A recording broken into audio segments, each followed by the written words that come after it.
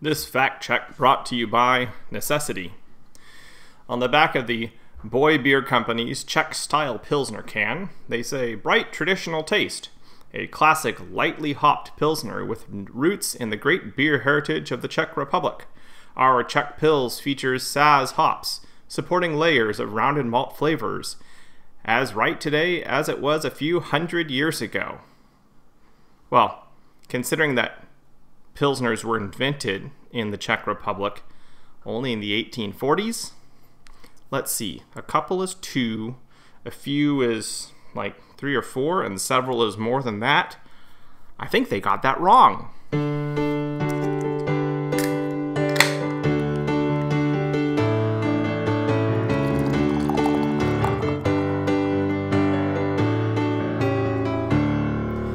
Thankfully, that's the only thing they got wrong about this beer. Hi, this is me. Welcome to another episode of Chewing the Brew. Today I will be drinking and enjoying the Buoy Beer Company's Czech-style Pilsner. As I mentioned in my intro, Pilsners were invented in Pilsen in the Czech Republic back in around 1840. Apparently there was a really bad batch of beer that was brewed in the late 1830s, and the town was embarrassed, and so there was some recent developments in the discovery of the function of yeast in yeast being a unique microorganism that was useful and critical to the brewing of beer. And so the city of Pilsen built what was then a state-of-the-art brewing facility that was probably for the first time, or one of their very first, that was built aware of the impact of yeast. And so they went about making a modern beer. And it was European, Northern European, highly informed by Bavarian and Bohemian and German beer traditions and skills. It uses the traditional Czech-style Pilsner. It does use the Saz or Saaz, S-A-A-Z, Saz hops. And so this does hold to the tradition. Czech-style Pilsners are known for being darker. This is possibly to the honey side of yellow. So yeah, I could say that in the range of Pilsners, that's probably a darker style or darker side. Also, the Czech-style Pilsners are known for being very mildly hopped and with a more of a floral flavor from the hopping.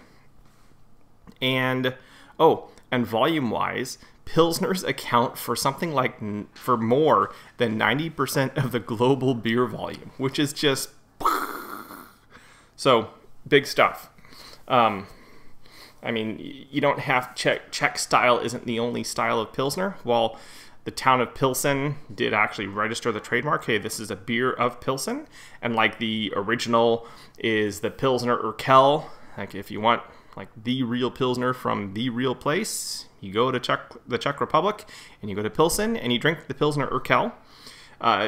Italian beers, a lot of Italian beers are also Pilsens. Peroni. What's the other one? I can't remember. There's another one that's starts with an M, I want to say. So traditional Italian beer is a Pilsner as well. Lightly hopped, light-colored, refreshing lager. That's kind of what Pilsners are. Anyways, this particular Pilsner, the Buoy Beer Company, is out of Astoria, Oregon, one of several excellent breweries there in Astoria. I have visited Astoria, and I visited Fort George while I was there, not Buoy. I understand Buoy had some trouble a year or 2 ago when part of one of their facilities collapsed into the Columbia River. No one was harmed, and I understand that they're building back. But I'm always happy to see a good Buoy on the shelf. Anyways, let's dive in, all that preamble aside. So perhaps some orange, maybe? There's a sweetness, and that might be the floral, actually.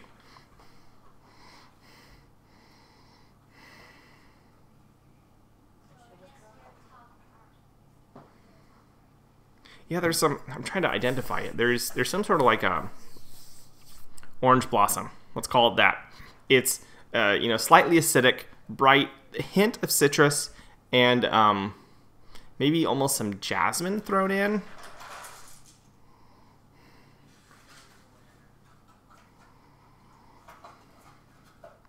It smells refreshing. Malt-wise, I'm not smelling a whole lot that distinctly says malt.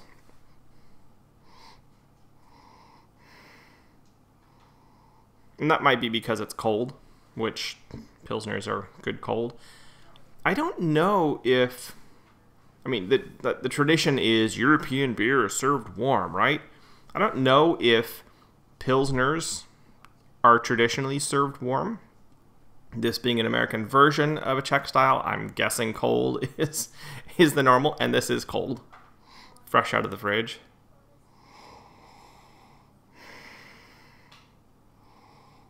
There's a little bit of complexity, so maybe some dry grains, not really processed, not even turned into cracker, not bready at all. It's kind of a dry grain, like if you were in a vat of freshly hulled grains or something like that. Together with the floral and maybe some grassy notes.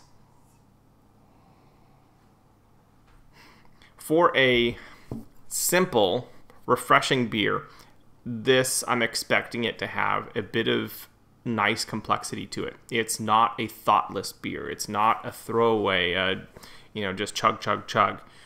While you can drink this out on your lawnmower, and it would be awesome on the lawnmower, it has, just to the smell, the aromas, tell me there's some body to this that gives it some interesting. I mean, there's a wide gamut between the throwaway chug chug beers and the sippy, savory, super special,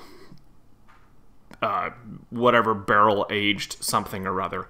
There's a wide range there, and this is definitely towards the refreshing, lighter side, but there's something there, right? That's what I'm going for.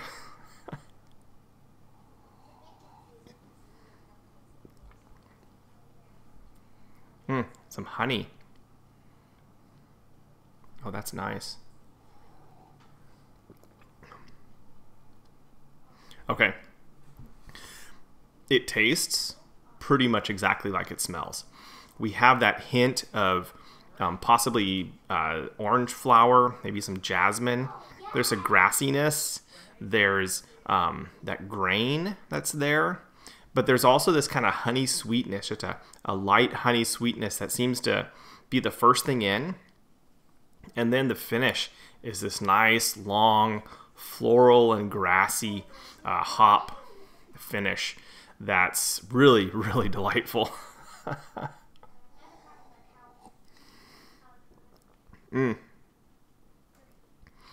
Oh, yeah. Some beers, you drink them, and then you're left with something nondescript in your mouth, and you drink more because the only flavor is there while the liquid's in your mouth. And this, there's flavor while it's in your mouth, and then you swallow it, and the party begins. Right? Those Saz hops, they're just magic. I like that. That is a good beer. That is a surprisingly full-bodied, complex, interesting, malty, sweet, herbal, floral, hoppy. It's just all there. It's not West Coast IPA level of hops, though. With this finish, I mean, it kind of feels like it might almost be.